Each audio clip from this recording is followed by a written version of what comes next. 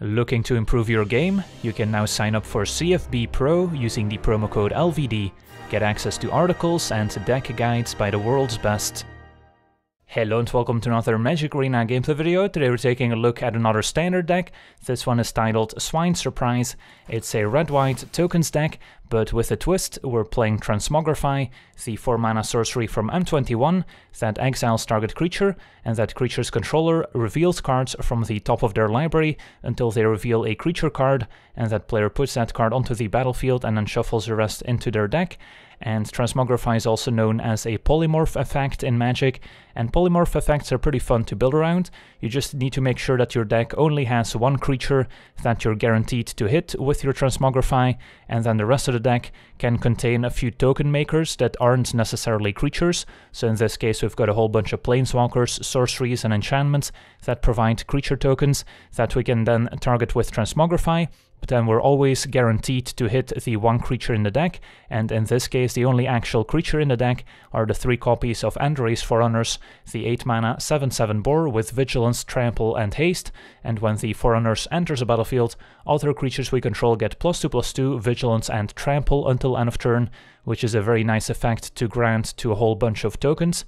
And the other effect that we have that's very similar to Transmogrify is Luca's -2 ability, just to add a bit more consistency to the deck. So the -2 on our 5-mana Planeswalker will basically accomplish the same, so we can potentially get multiple End-Raze Forerunners in play in case the first one is not enough. Now we can technically also target the opponent's creatures with Transmogrify, but that's probably not a play we're going to make very often. And if you take a look at the mana base, we don't actually have any green mana to hardcast our End-Raze Forerunners, so the only way we can get it in play is by cheating it into play with our Transmogrify or Luca. But then we do get some advantages by playing a red-white mana base as opposed to trying to fit in green mana as well. So let's take a look at the entire deck list, starting out with our 2-drops, where we've got the full playset of Erase the Alarm, 2-mana instant, making 2 1/1 white soldier creature tokens. We've got Forbidden Friendship, a sorcery that makes a 1/1 red dinosaur creature token with haste, and a 1/1 white human soldier creature token. We also have 3 copies of Fire Prophecy as some cheap removal, dealing 3 damage to target creature, and then we can also put a card from our hands on the bottom of our library, and if we do, draw a card. So this is a very useful way of putting an End-Raze Forerunner that's stuck in our hand on the bottom of our library, so we can still find it with our Transmogrify and Luca -2 ability, and it's no longer stuck in our hand, of course. Next up we've got the full playset of Omen of the Sun, a 3-mana enchantment with flash that when it enters a battlefield makes 2 1/1 white human soldier creature tokens, and we also gain 2 life, and later we can sacrifice the enchantment in order to scry 2, maybe helping us find the Transmogrify if we don't have one already. Then we've got some Planeswalkers with 3 copies of Tybalt that can make a 1/1 devil creature token with the -2 ability, so we can potentially make 2 devils, and when the devil token dies it deals 1 damage to any target, and then Tybalt's passive ability also says the opponents can't gain life, which is very useful against Uro. Then we also have 3 copies of Chandra, Acolyte of Flame, which can also make additional tokens with the second 0 ability, and those tokens will get sacrificed end of turn, so they make for perfect targets for the Transmogrify. And the first ability can also put additional loyalty on our red Planeswalkers, which can occasionally come in handy, maybe lets us minus Tybalt an additional time. And then the -2 ability lets us replay an instant or sorcery from the graveyard, can be useful to make additional tokens with Friendship or Raise the Alarm, or just get back a Fire Prophecy if we need to kill a creature. Then at 4 mana we've got our full playset of Transmogrify, alongside Elspeth, Sun's Nemesis, which can make a whole bunch of tokens with the -2 ability.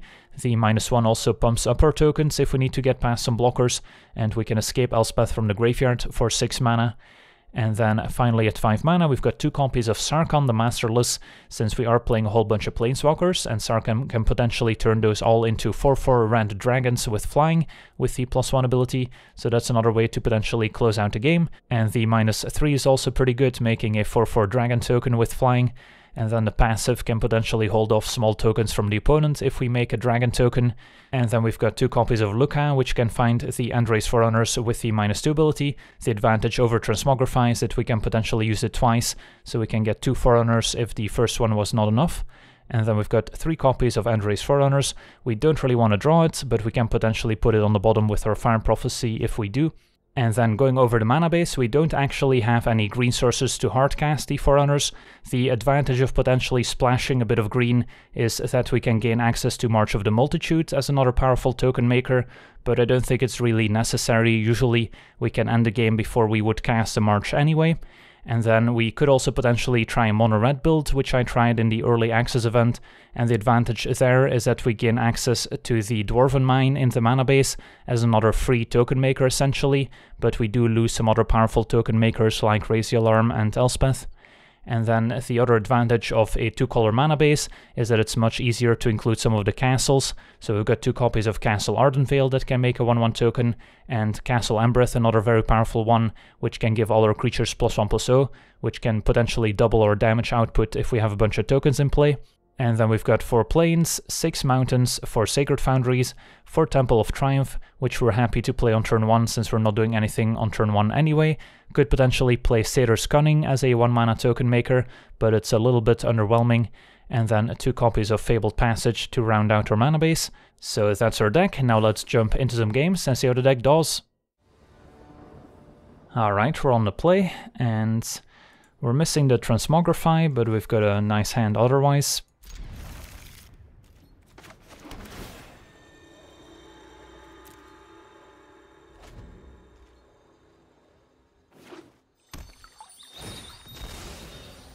Can fetch up another mountain. I guess I'm fine playing Tybalt on turn 3 and then Chandra on 4. Just play plains. And then Passage can fetch up a mountain on turn 4. Don't think I shuffle anything back, maybe the Chandra. Although having another Planeswalker to play on turn 4 to then play Sarkhan on 5 could be pretty nice. So I think I'll decline. I could potentially have a better draw with an Elspeth, although there we go, or with a Transmogrify, but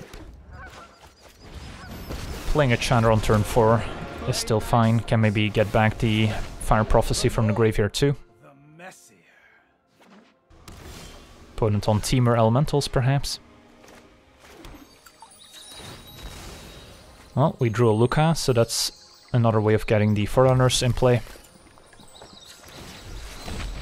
My friend is here to help. Neither mock nor courage will bloom in all who seek justice. And there's Omnath. Takes out a token. And there's a line, perfect.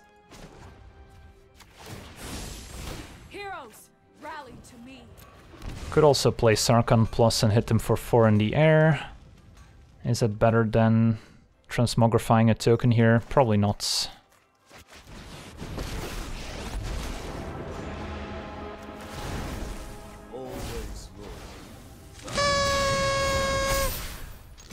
Can still play Sarkhan next turn and turn all my planeswalkers into dragons.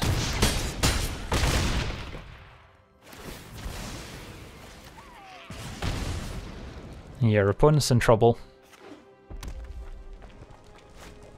Another Omnath. Still leaves him dead on board. And Sarkhan represents at least 12 more damage. So how much damage would we be able to deal here? We can play Sarkhan, turn all our planeswalkers into 4/4 dragons, minus Luca sacking a token, turning it into another Forerunners. So we have a 9/9 Forerunners, a 7/7 Forerunners, and a 3/3 token.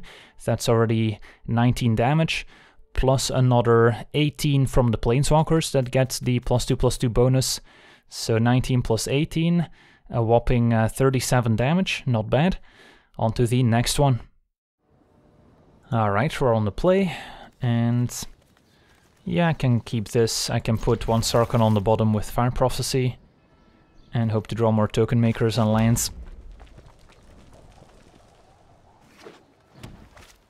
Turn 1 Gilded Goose. I guess we might be putting Forerunners on the bottom instead. No real point in attacking.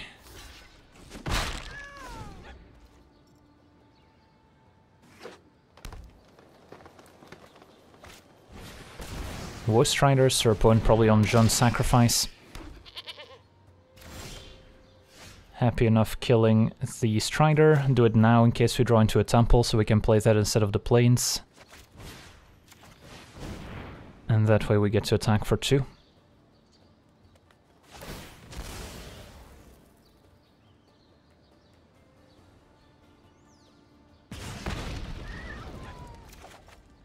Alright, Omen of the Sun, not bad. Can make some more tokens next turn. And set up our Transmogrify.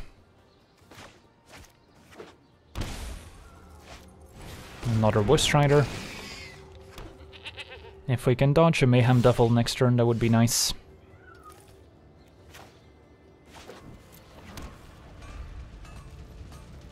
Although at the moment, with the mana situation they have, they wouldn't be able to cast it.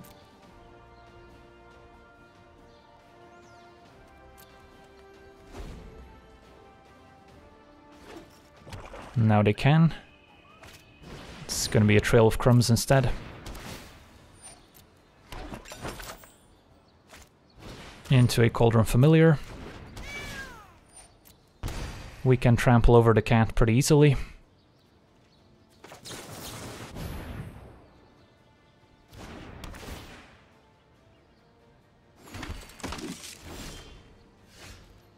Could play a Tybalt first and wait another turn on the Transmogrify.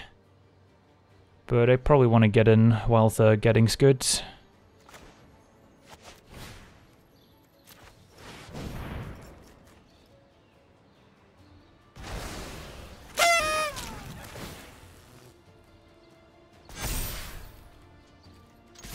Not quite a lethal attack, but not too far from it. And then we'll still have the Forerunners in play for next turn.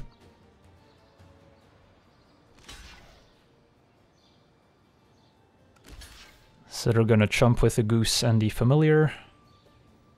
That's fine, we still trample over for a bunch. Opponents at 4. They can potentially gain some life off the food tokens. Or bring back the Familiar and then activate Trail.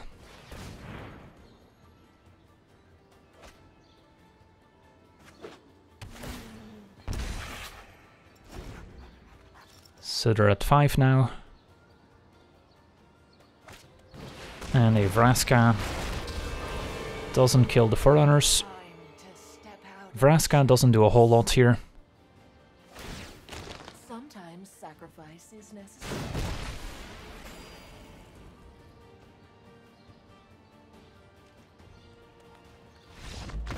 And my opponent sees the writing on the wall and explodes.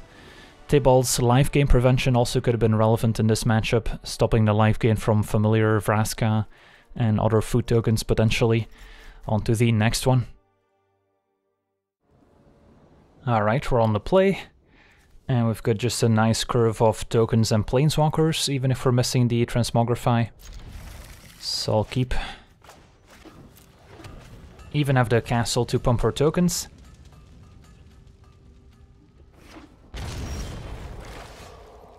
And there we go, Transmogrify, perfect. So it just needs one more land and we're in business. Definitely interested in playing Elspeth first, if possible.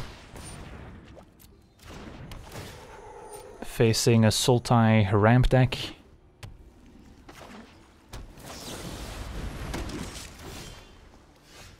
I'll play Tybalt since they're likely playing Uro, so that can prevent quite a bit of life gain.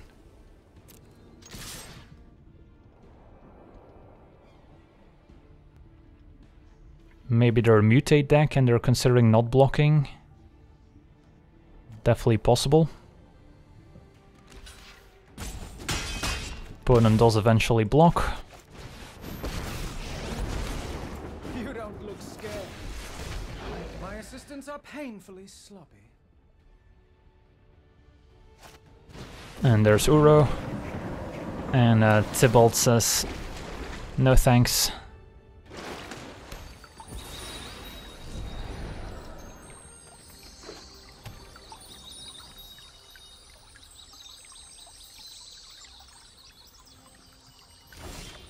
Alright, no 4th land quite yet, but we can still develop our board with an extra Planeswalker.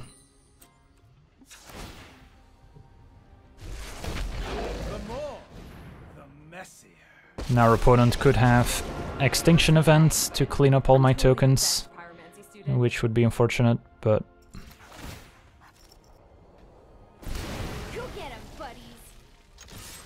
we can potentially rebuild by using Chandra's -2 to get back a Raise the Alarm.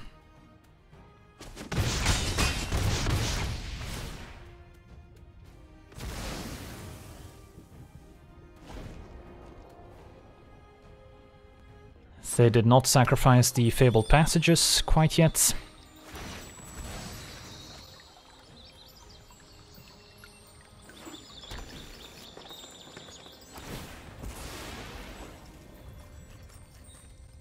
Something for 6 mana.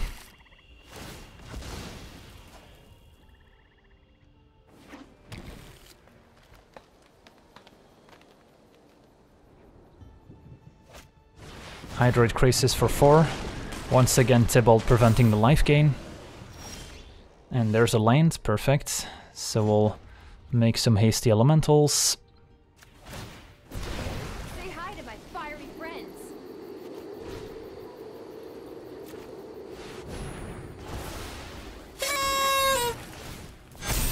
And smash.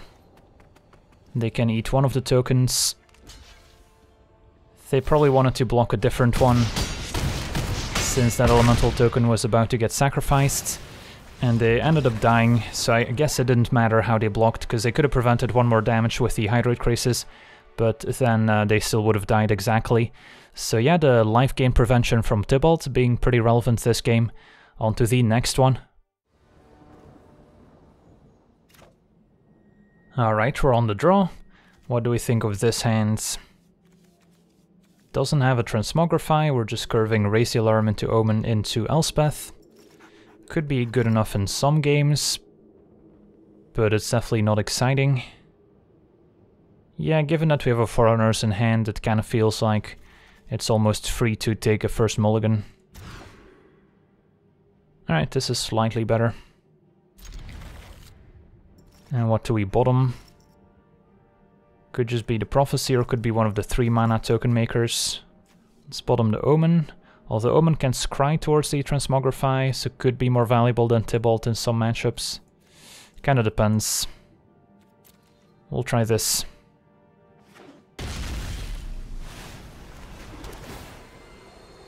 And then Luca and Transmogrify are the cards we're looking for. Facing a Jeskai deck.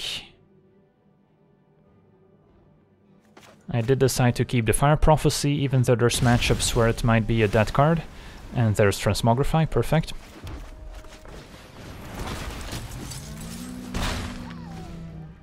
Turn 3 Omen, turn 4 Transmogrify, and all is good in the world. Hopefully. Uh-oh.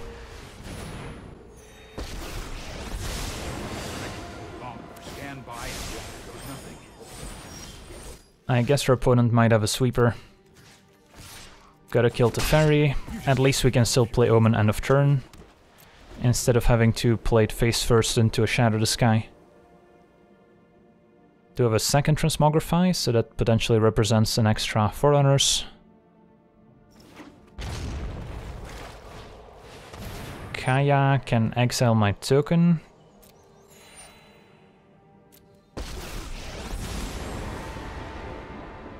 I heard you had some dead things that needed to stay dead.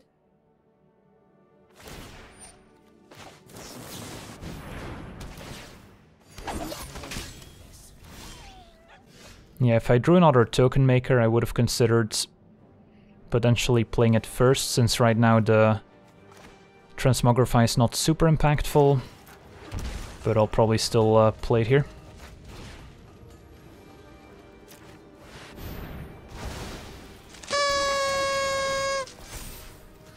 Finish off Kaya, go face.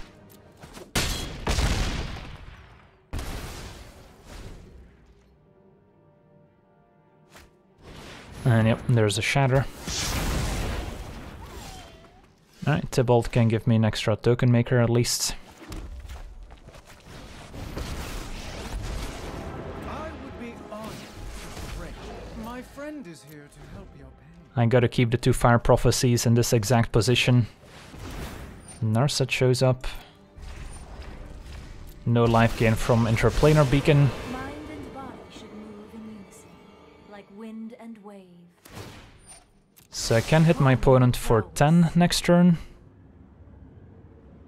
which is not quite enough, and they drew another Shatter.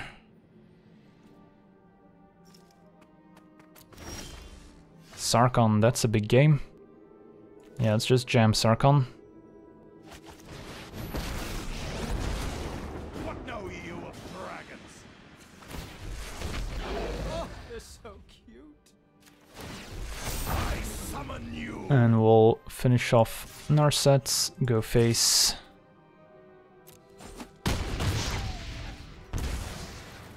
And now if they shatter, we still have our 2 planeswalkers, and if they don't, we might be able to kill them with Transmogrify. Alright, that's gonna conquer Sarkhan.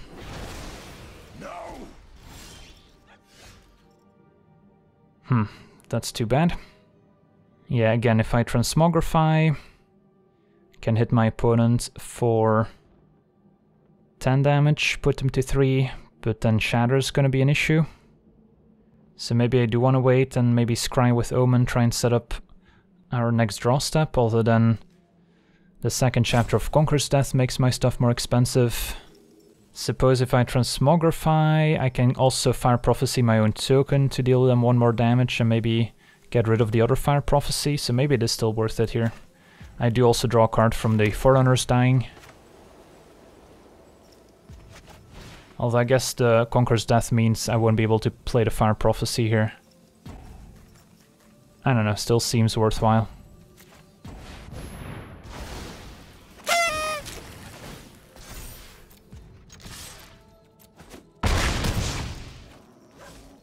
The problem with casting Prophecy now to deal 1 with the Devil is that they could just decide to then play Teferi and bounce the Forerunners instead of casting Shatter. And then I wouldn't be able to replay the Forerunners. That would be pretty awkward. So I think I just gotta pass. And then I guess I'll be stuck with Prophecy in hand.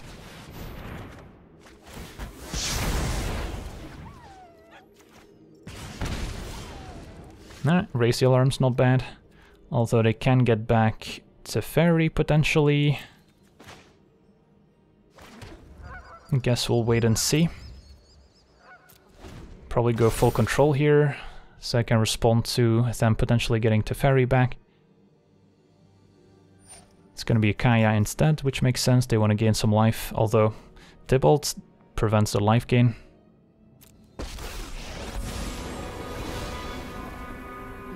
Glad to be. Your problems are my profits. Tybalt putting in a lot of work, once again.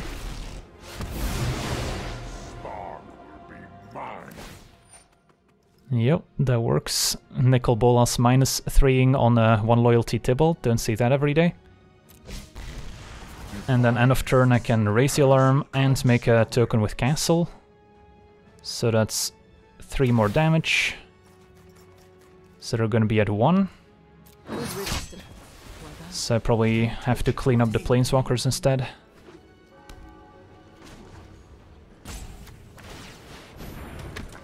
Could also scry with Omen. If I scry to an Elspeth or a Chandra or even a Castle, they're dead, so plenty of ways we could kill them here. Transmogrify does it too.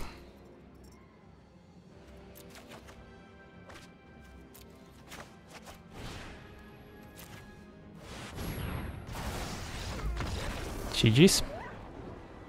On to the next one. Alright, we're on the play.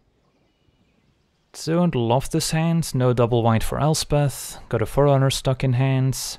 No Fire Prophecy to shuffle it back. No Transmogrify. Let's take a mulligan.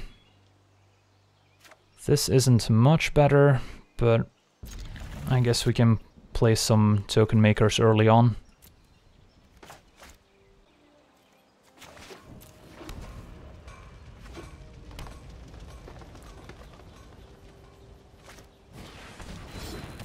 Turn 1 Stonecoil off a basic forest, so this is the green Stompy deck. Can be a tough matchup. But if we can assemble the Transmogrify combo, we should be able to go over the top. Alright, it's an aggressive trade.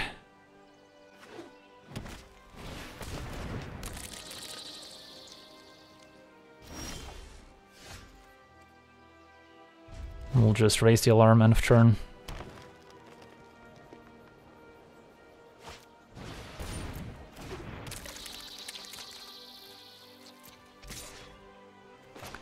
Yeah, I'll trade. Those horn beetles are probably gonna get a lot larger than just a 2-2.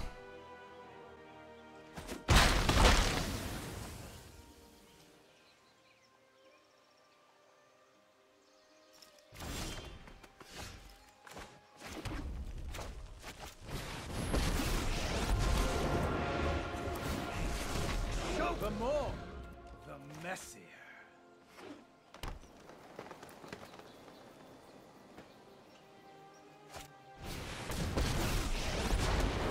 Vivian's bad news. Love tearing this place to the ground.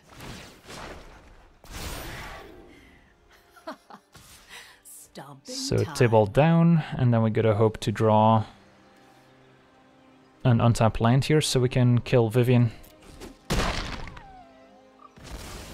Ugh, I feel like death. Transmogrify is not bad. Probably still go after Vivian.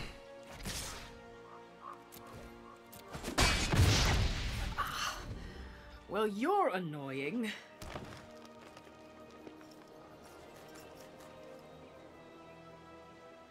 And then really need that land 4.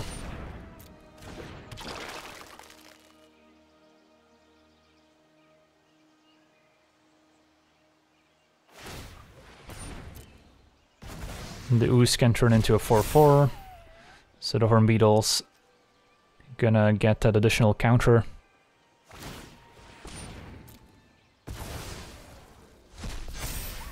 The opponent having 4-4 creatures on defense also makes the attack with the Forerunner less exciting, since they can block my 3-3 tokens. My, how you've grown.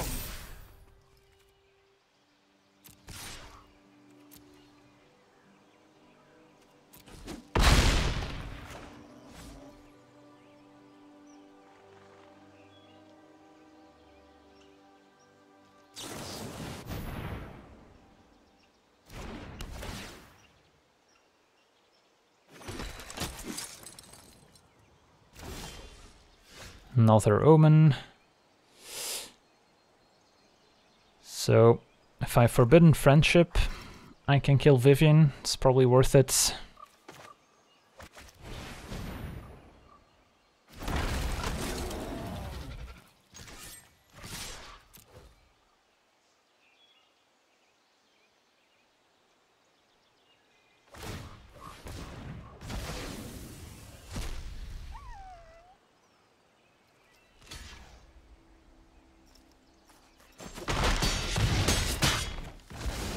Anger only gets me so far.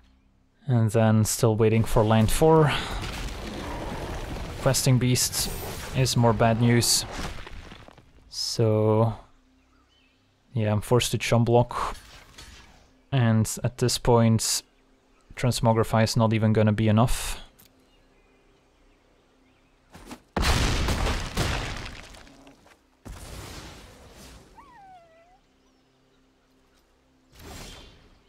And we drew a temple.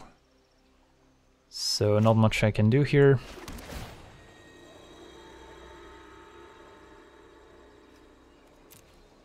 Play another Omen, go up to 9.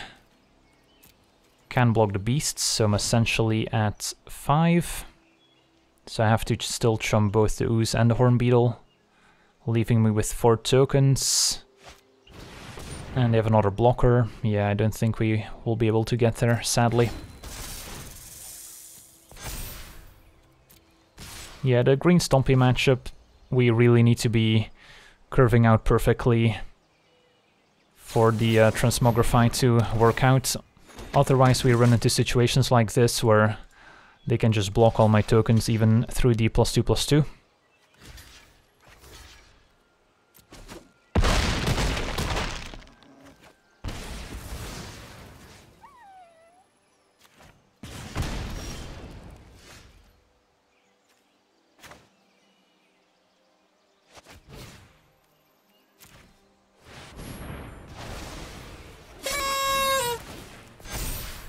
We'll go out in a blaze of glory.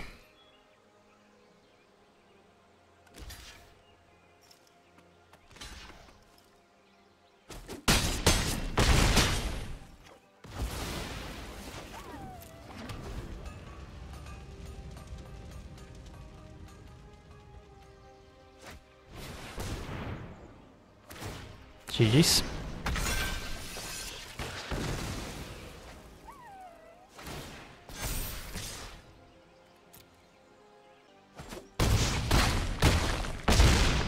On to the next one.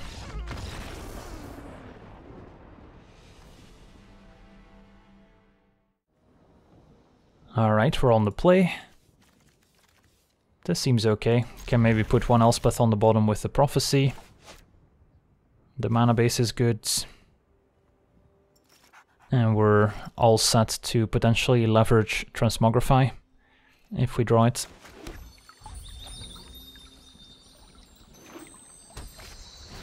Turn 1 Healer Sock, so blue-white flyers or white weenie.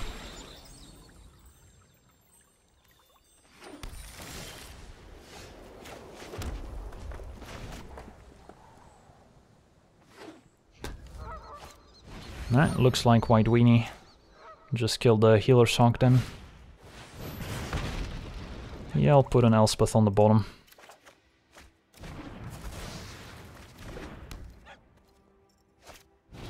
Double Savior.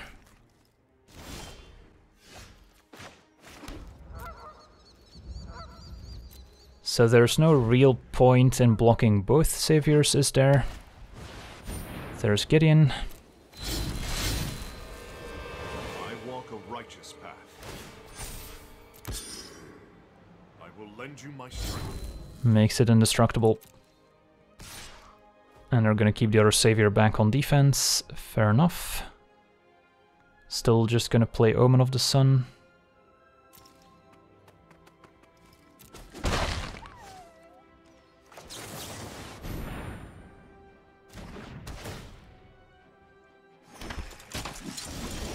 Ooh, Transmogrify, nice.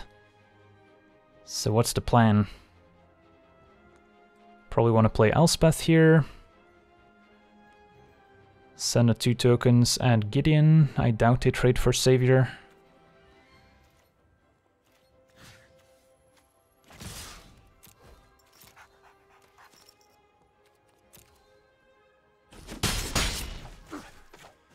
That was a good hit. And then I just need Elspeth to survive and make more tokens next turn. The time to fight is now. Courage So I'm okay chumping Gideon.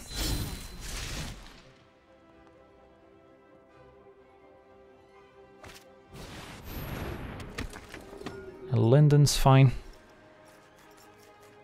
So maybe it's a mono-white life gain deck. I believe in you, friend.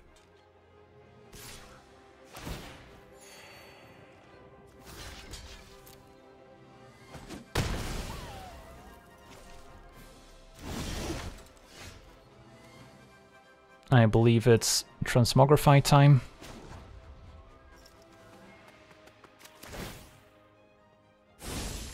Heroes, rally to me.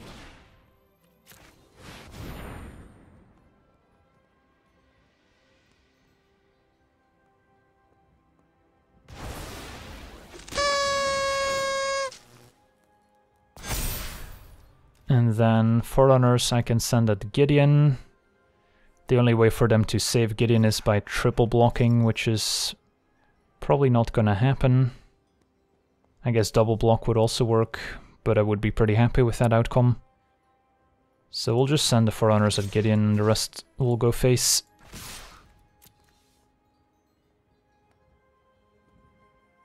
They can essentially trade a Savior for a token by blocking with Linden and making her indestructible. Opponent just Retreat. takes the damage.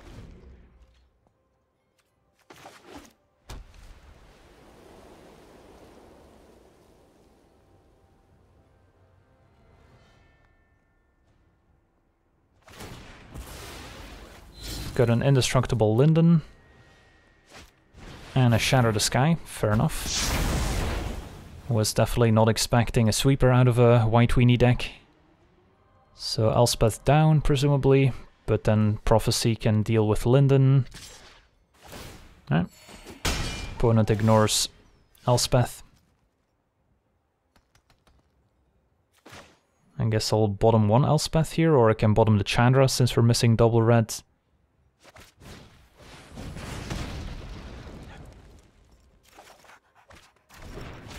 And then we can friendship. I guess I'll save the Elspeth for next turn. So I can pump 2 tokens, get full use, and then play another Elspeth. And Johnny's Pridemates, it's not too bad.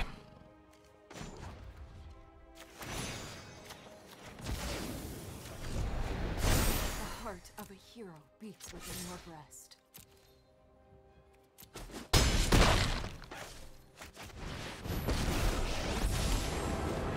I can escape my past no more than I... If you are going to fight, fight beside me! And next turn we can minus and then play another Elspeth. And maybe -1.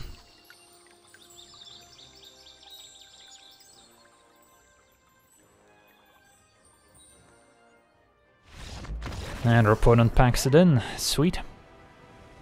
So yeah, our red-white Swine surprise deck definitely surprised me as well.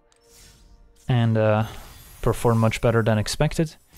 We did probably get lucky to draw Transmogrify in most games. Don't even know if we saw a ton of Luca in action, but we do have essentially 6 copies of Transmogrify, even though some are slightly more expensive.